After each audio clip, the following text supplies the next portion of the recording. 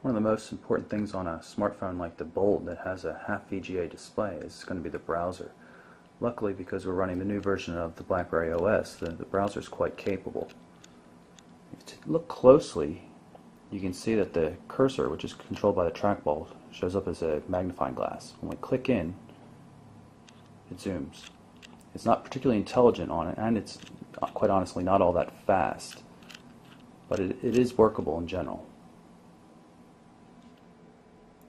There are some quirks with the browser, though. You can see it doesn't always choose links properly. I'm trying to activate this link, and it takes a little finagling in order to get it to work.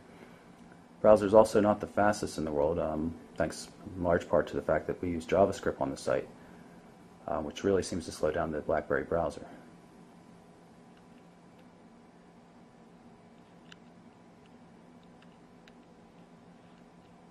You can see we're having some real trouble here getting this to work. The browser and its mouse pointer work pretty well when on a mobile site or a WAP site. You can see it comes up pretty quickly. We're on a Wi-Fi connection at the moment, which you can see AT&T is going to be offering free to BlackBerry users. Let's see if we can view this on the regular Mobile Burn site by clicking on this link. Notice that it's going to take a while to load. Turns out to be more of an issue with the processing speed rather than bandwidth.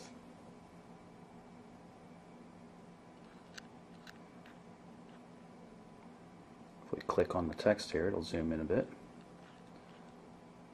Doesn't do the zooming too intelligently, though. You can still see it's too small to read. I have to click again.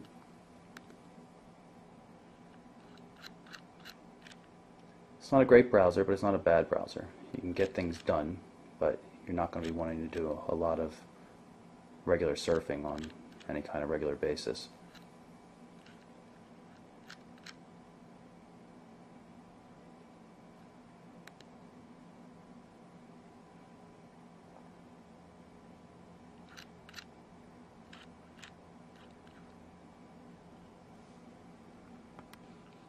I'm going to bring up the camera on the Bold by pressing the button on the right hand side here. See, it's fairly straightforward. You can press on that button again or use the trackball, snap a photo. One of the nice things with the Bold is that it has a GPS device, and it automatically will use that for geotagging on photos. Take a look right there.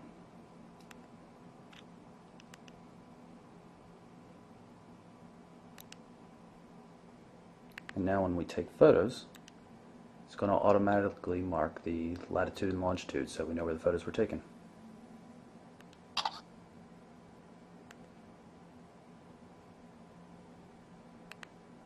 And while it has been organized a bit, you're still going to see a lot of scrolling in certain sections, especially in the options. It's a little bit intimidating to novices, but overall the system is very powerful. And to RIM's credit, they are starting to put common things like the screen and keyboard settings, which is also in the long options list, moving it to some place where it's a little more accessible. The user interface is pretty good looking now.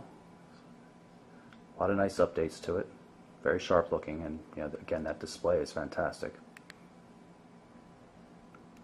So that's a very quick look at the new BlackBerry Bold 9000 from Research in Motion. Will be on sale very soon on the AT&T network.